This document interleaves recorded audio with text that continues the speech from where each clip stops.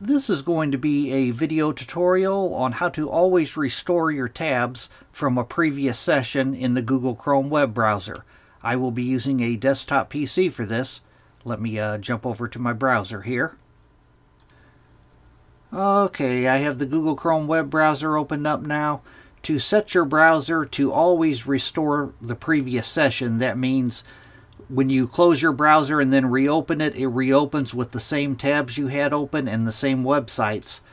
Very easy to do. First thing you want to do is go off to the upper right hand corner up to the three-dot hamburger menu, and you want to click on that.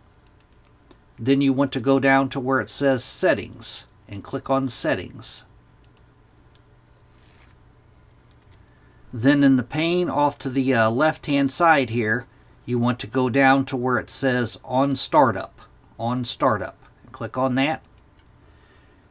And as you can see here, I have the middle one toggled on. I have my browser already set to continue where you left off.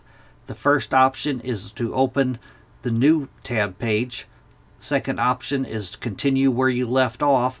And the third option is open a specific page or set of pages. But if you want to restore your previous session each time you reopen your browser, you want to toggle on the middle one here.